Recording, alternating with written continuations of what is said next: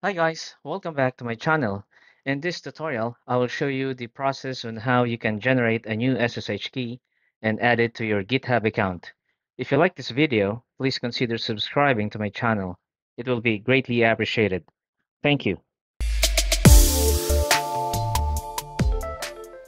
So let's go to our GitHub account. Let's sign in. Let's let's enter our username and then the password. So this is your GitHub dashboard. And let's check the documentation on how we can generate SSH key. So on the upper right corner of your screen, let's click on that and then let's go to GitHub docs. Then from here, we can search like about SSH. Let's click this one. And we are going straight to the check for existing SSH key because we're not going to discuss the agent and the managing deploy keys. So in here, um, let's follow the instruction. Let's open the terminal. So I'm gonna make this side by side so it is easy for us to switch the terminal and to our documentation. So let's follow the steps here. So it says here it's ls minus al and then that SSH. So there are no SSH keys present on our SSH folder. So let's proceed to the next step, which is to generate new SSH key.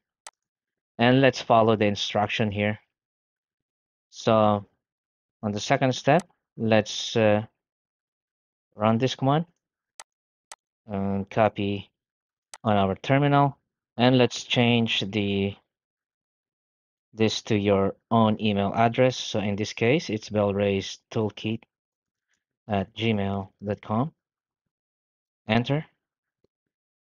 And it will ask you where do you want to save this. So since this is the default location, let's just press enter and it will ask you for a passphrase. So enter for a passphrase here. So let's check if it's been generated.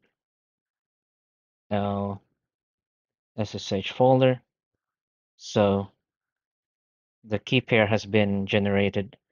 And let's proceed to the next step. And let's add the SSH key to the SSH agent. Let's copy this one, go to our terminal and paste it. Looking good. And then on the step 2, add your SSH private key to the SSH agent. Then it will ask the password that you used a while ago. So I'm gonna enter my password here, and that's your passphrase. So the identity added with my email address. So let's proceed to the next step. Let's check the add a new SSH key. Let's choose Linux, the web browser. Let's scroll down a bit, and on step 1, let's copy the SSH public key. Let's copy this command and paste it here. So this is the public key. And on step 2, let's go to our dashboard and go to the settings. So the dashboard on the upper right corner, click on settings, and then click on SSH and GPG keys, and then click the new SSH key. And you can name it anything you want.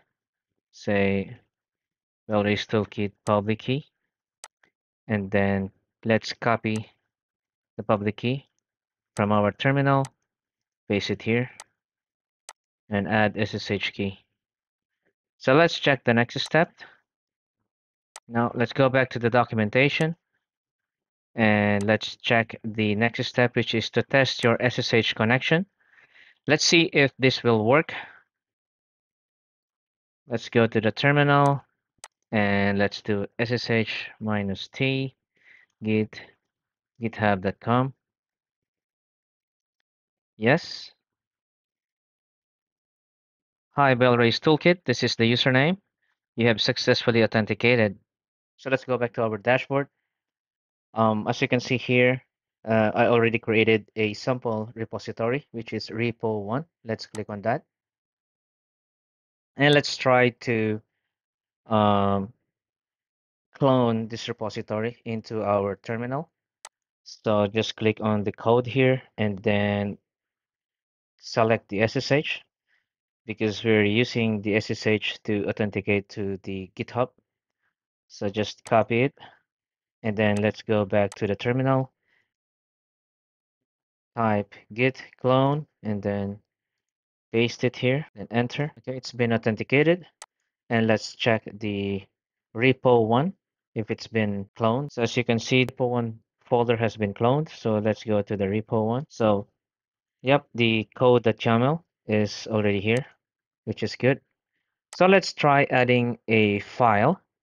So let's say touch file1.yaml, touch file2.yaml, touch file3.yaml. And then if you do ls, so inside the repo1 repository, we have now 4 files. So let's push this to GitHub. So what you can do here is to do a git status. Yep, it says here your branch is up to date with origin main, but we still have files that needs a commit.